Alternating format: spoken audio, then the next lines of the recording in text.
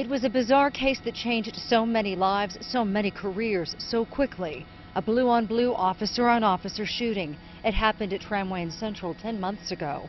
The case has since moved from here to finally here, federal court.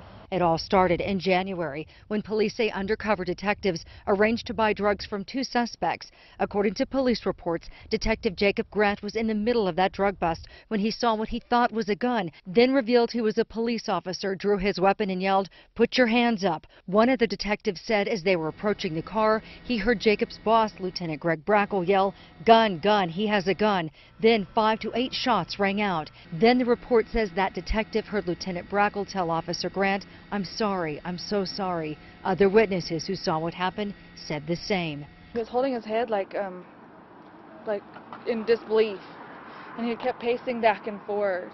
Now, 10 months later, APD has turned over its investigation to the district attorney to see if any laws were broken. And Detective Grant, who was shot 9 times, is suing. I was relieved because he was still breathing and he was breathing on his own, but it was very scary. It didn't look like my husband at the moment. Grant survived, but he has had multiple surgeries, more than a dozen. His stomach, his colon, lungs, liver, spleen, all damaged. His attorney says he will have many more surgeries and a lifetime of injuries, not to mention hundreds of thousands of dollars in medical bills and climbing. His attorneys say Grant was a victim of excessive force and claims Greg Brackle didn't attend the briefing that day when he ended up shooting his own colleague.